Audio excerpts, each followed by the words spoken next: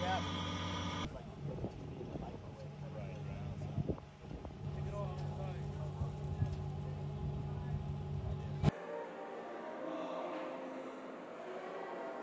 Thing is, it represents the future.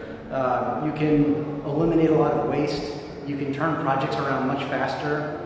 You have much more lean teams in construction. Right? A machine can be operated by 2 or 3 people as opposed to an entire crew.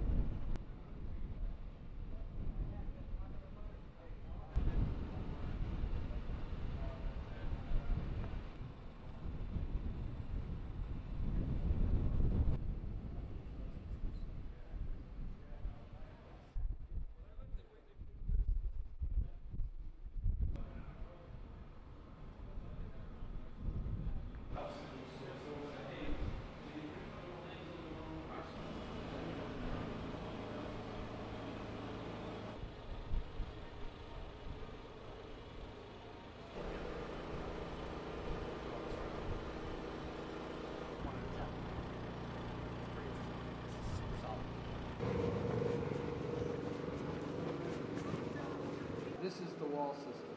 So you see how it's all one piece, even though we print in layers. The rebar in after we print the wall in a hole. Obviously, we want to make buildings super strong for sustainability. We're all about environmental and sustainability. The less buildings you have to replace, the more green your system.